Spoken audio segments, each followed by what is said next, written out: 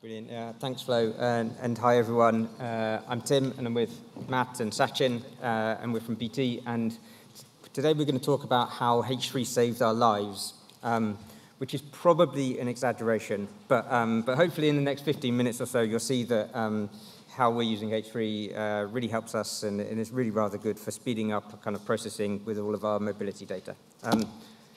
So we're Active Intelligence, and we work with the EE mobile phone data. It's aggregated, anonymized, extrapolated, and we try and produce kind of location insights to understand 24/7 population patterns. So as you might imagine, this feeds into things like origin-destination matrices. We try and figure out where people go, how do they go, what mode of transport, and even down to what train somebody goes on to. We also do things like footfall and try to understand how many people go to a place and what type of people they are. Where over the last year or so we've been working with a new generation of kind of mobile phone data, so it's not CDR based, it's geolocated, so it's triangulated based on lots and lots of measurements from cell towers. And this is really exciting for us because it kind of opens up a whole load of new possibilities to do a lot more with kind of mobile phone data that, and gets us somewhere more towards kind of GPS. So we're kind of in between traditional CDR data and GPS. This is a journey that I did. This is what it looks like. So this is a journey from Southwest London to Chesterfield, which I made in February, and this is what I kind of got on CDR records, 53 records, and you can see that we've got all of the kind of the problem of spatial interpolation, where we don't really know where somebody is, we just know where the cell tower covers. Some of them are really small because there's a nice dense signal network. Others are really, really kind of quite big. In the middle, we've got our new kind of GeoMND data, and instead of being kind of points about cell towers, we've actually got geolocated points, which is great, but it opens up a whole kind of different way of doing things. And on the right, GPS data, lots and lots of more records. Obviously, it's much more accurate, but we've got also this kind of issue where sometimes we don't know where, that we miss data. So I was recording this journey with a GPS logger, and between Leicester and Derby, I've got no data. I don't know why.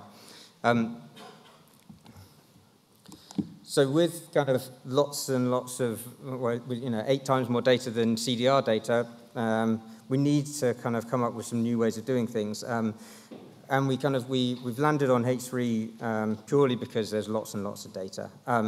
So we've got kind of 3 to 5 billion points a day. We've got an amazing location processing engine that kind of transforms that into where people kind of dwell, and then calculates the journeys between those locations. So we end up with kind of 30 to 50 million journeys per day, something like that. But of course, none of that really makes that much sense until we join it to other geographies. So, if you think about origin and destination data, you want to know what census geographies somebody went between, rather than just 2 points on the map. Because otherwise we've got no way of reporting on it. Likewise with footfall, you want to know how many people are in the town centre. Now, these types of kind of operations make lots of sense as geographers. We're used to using spatial-sql, but sometimes the scale of the data, as you see, is a little bit too much. So here's a really simple example. When we're doing origin-destination matrices, we want to know what census geographies a journey starts in and it ends in. We could do it one of 2 ways. We could do a spatial join, and in BigQuery, it's pretty efficient, it's pretty effective. This is an example for a week of data. Took 2 minutes and 44 seconds. Most of that was in the spatial join because we're doing 480 million spatial operations. In contrast, with H3, we're kind of using a pre-populated H3 census geography lookup, and instead of 2 minutes 44, we're kind of 1.5 minutes. It probably doesn't matter for a week of data, but when we're processing at scale for months and months at once, this is where we start to see the big performance increases, and we often run into kind of, if we're just using spatial-sql, we might run into memory issues. Sachin's going to talk a little bit more about some of the challenges of doing this at a massive scale. Thanks, Tim, for highlighting the challenges on a day-to-day operations. What increases this challenge by multiple folds is our aim to build generic reusable solutions and to process historical data at once. So in this slide, and the next few slides, we're going to show you how we demonstrate, how we leverage the power of H3 to build scalable solutions. So the picture on the left is a simple tree geometries for which we need to build location insights. So the code to any location insights is to identify the raw anonymized pings that are relevant to the area of interest. In order to obtain that, all we need is to perform a spatial join between the geometries of the user geographies and the geometries of the anonymized pings. Simple. And it also works well. If there are multiple geometries, you just need to do a spatial cross-join. And thanks to BigQuery's geospatial capabilities, it works well to some extent. However, we anticipate that we need to do location insights over 2.3 million square miles of area. That is roughly 25 times the whole of UK. And when we consider our historical data, which adds another dimension to the challenge, we have more than 1 trillion anonymized geometries to consider. This is where we have a problem with this approach. It doesn't scale well. So what do? Enter H3. So we use H3 as an intermediate spatial processing unit, wherein we transform all the client shapes, irrespective of its shape and form, into a H3 index. This brings uniformity to our approach. And then we transform all the anonymized pings also into H3. So now we have client shapes in H3 and anonymized pings also in H3.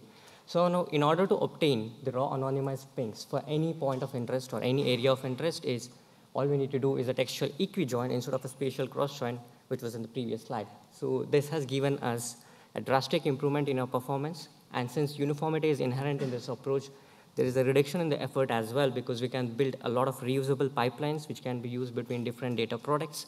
And there is obvious reduction in the cost as well, moving to this approach. This slide is all about building faster insights. Here we are exploring an approach with H3 to build location insights on the fly. This is tailor-made for visualization platform use cases. When we think of location insights in visualization platform, we consider loading pre-generated aggregated insights for certain shapes to a fast BI engine and then rendering it through a UI. However, this approach has the problem of flexibility. We cannot check any shapes that we want on a map. So what we are planning or exploring here is we divide the whole of UK into H3 of level 12 and then build rich aggregated insights at this small spatial area. Once we have this, the user, whenever he selects a point of interest or any location of interest, we identify the H3 indices that are relevant to this POI, and then we build the final reports from this aggregated insights rather than from the raw anonymized data. Since we are going from an already aggregated insights, this is drastically faster and suits well within the response time of the UI. For this, obviously, we have to make some adjustments to our data pipelines and the data architecture. We have a purpose-built schema to store this H3 aggregated insights. We also make use of some H3 optimizations, like making use of K-rings instead of a traditional circular buffer to build a buffer around the POI. One issue which we are still looking at better ways of solving is when we aggregate from a smaller spatial area to a larger spatial area, we end up with multiple counts for certain entities, which we call as a unicity challenge, which we are still looking at ways to solve it better. I now hand over to Matt to talk more about H3. Cool. Yeah, so thanks, Sachin. So I'm going to talk about another area where we're starting to use H3 in some of our analytics. This is still kind of more of a work in progress, so these are our kind of current thoughts, but it will kind of probably evolve in the next few weeks, and it's still being thought about. But yeah, so one part of our kind of analytics and pre-processing, we're often interested in kind of comparing trajectories of users. So that might be the kind of the CDR cell tower pings for a user in a particular day, or the geolocated pings. And we ought to kind of compare users for various different reasons. We might want to kind of identify kind of similar users to identify clusters in the user base, or look at kind of repeated patterns in what particular user's behavior to identify their kind of typical habits.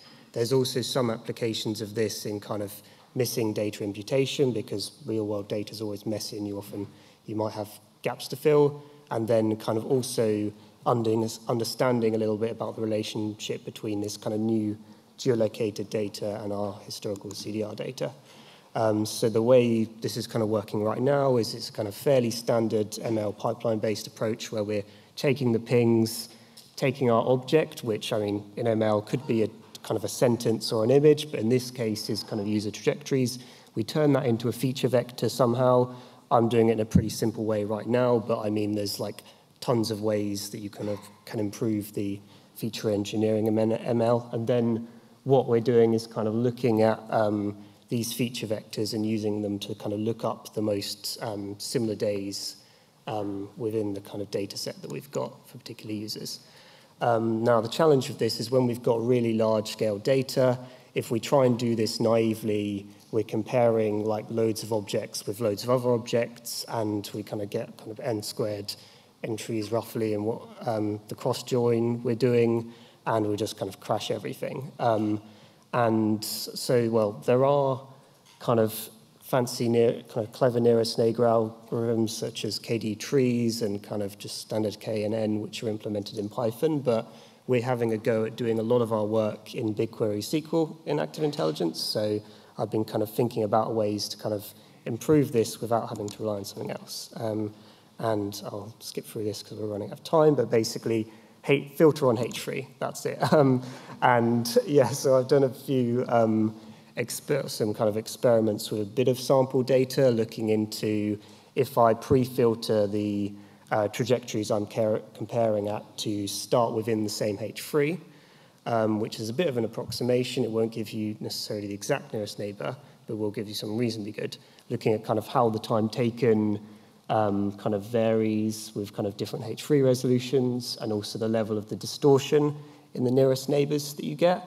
And I found, as you expect, if you try really high, like large size or high resolution, or kind of a cross join or a really big H3, everything crashes or it takes ages. But as you go kind of down, you can do this pretty quickly. It's still an approximation, so there's a bit of a distortion in terms of the nearest neighbor distance. But in practice, that doesn't always matter for some of the applications. So we're kind of just kind of going to think about that trade-off a bit when we come to use this in practice. So yes, thanks very much. And if you've got any questions, come talk to us.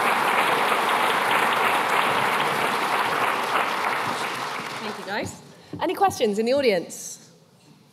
I've been told to make sure I look up. It's more difficult with the lights. If you could put your hand up if you have any questions. Up there? Oh, there we go. So I didn't see that one. Hello. Is it on? If you were able to actually, how much value would you get if you were able to go around the H3 usage? Like if you were able to do these, like draw a polygon and do the analysis on long lats directly? So you mean like what is the response time from the map to the insights? Well, it seems like there's quite a lot of work that goes into doing the H3 kind of stuff. Exploring in this approach. So what we aim for is we want to get it around a few seconds of response time for the UK area. Right now, we are not there yet, but yeah, we are looking at ways to get to there. It all depends on the data architectures that we use and how we connect the different stages, because every sub-second matters. So we're still working on that. Any other questions? Is everybody eager for a coffee? I think everybody's eager for a coffee. Okay, well, I think you guys are around all day, so if anybody wants to catch up in the breaks, feel free to. Thanks so much for joining us.